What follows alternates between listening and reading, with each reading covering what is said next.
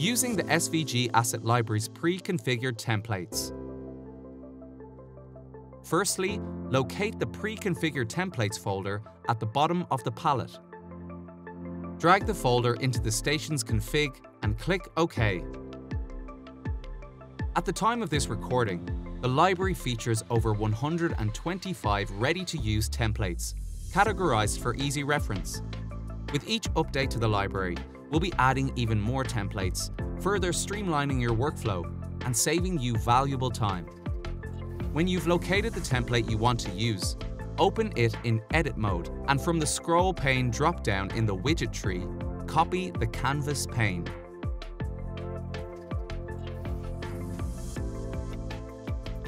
Then, simply open your PX page in Edit mode and paste the template into the Widget tree.